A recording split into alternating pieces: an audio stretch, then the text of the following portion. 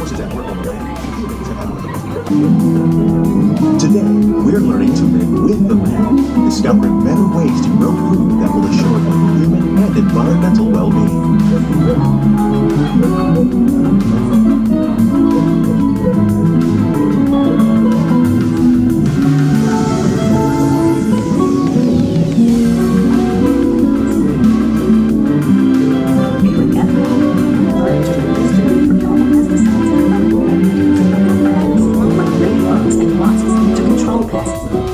In the farmlands across America, we're learning that by plowing under vegetation containing natural fertilizers, we can enrich the soil without the use of chemicals.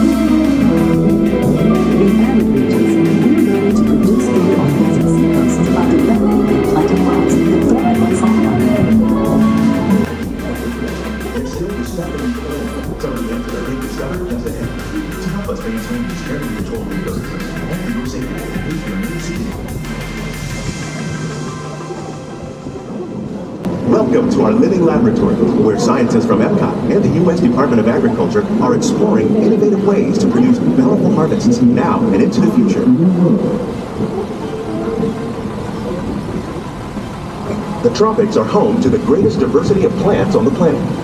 Many of these, like papaya, bananas, cacao, coffee, and rice, are well known around the world. These are just a few of the edible plants that have been an important source of nutrition for people living in the tropics. Many are rich in vitamins and minerals, while others are well adapted to growing in less than ideal conditions.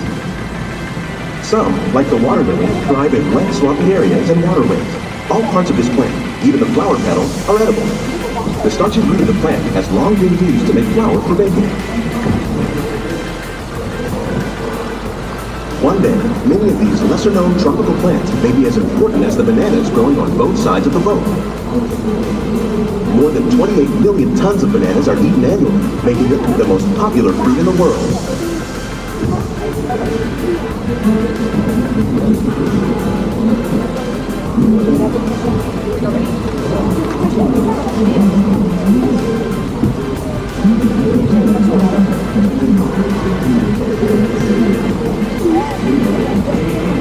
Tilapia, bass, and catfish, like the ones you see here, are grouped in the more popular crops raised by fish farms. The sustainable system we're using here recycles the water in the tanks. As a result, we're able to save millions of gallons each year. Our small fish farm produces nearly 5,000 pounds of fish each year to serve in restaurants around Walt Disney World. Innovations like this one can play an important role in our efforts to produce bountiful harvests and still protect natural resources.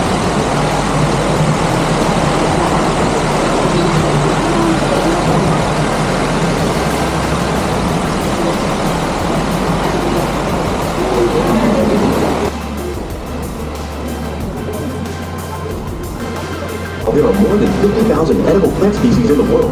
Most of us are only familiar with a handful that make up our everyday diet. The common grains growing here, wheat, maize, sorghum, and millet, plus rice, account for nearly 2/3 of our global food consumption.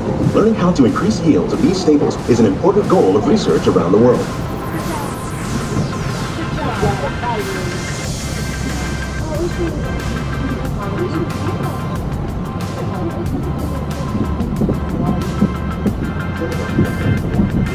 These plants are definitely on their way up. Innovative growing techniques like these increase yields while more efficiently using resources like water, fertilizer, and pesticides. Another innovation at work here is our integrated pest management program. By populating our greenhouses with beneficial insects that prey on harmful pests, like aphids and flies, we are significantly reducing our reliance on conventional pesticides. We're growing these crops using our nutrient film system. This technique precisely controls and recycles water and nutrients. With it, we can produce over 27,000 heads of lettuce a year in this one small area.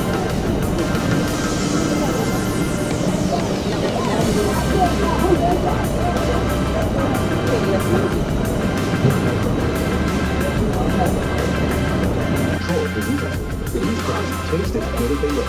In fact, we serve more than 15 tons of produce from our greenhouses and restaurants here at the land every year.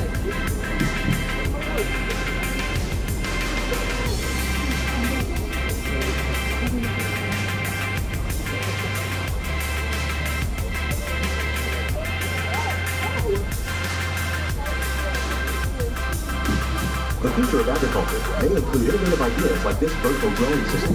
Plants grown in this way leaves a fraction of the space required by traditional growing methods. That saves water and increases production. The aquaponics system on your left combines hydroponics with aquaculture. The fish provide a natural source of fertilizer for the clay to produce more while using less. In our lab, Epcot scientists are working with the U.S. Department of Agriculture on a number of innovative projects. The goal of these efforts is to produce higher yielding and better quality plants.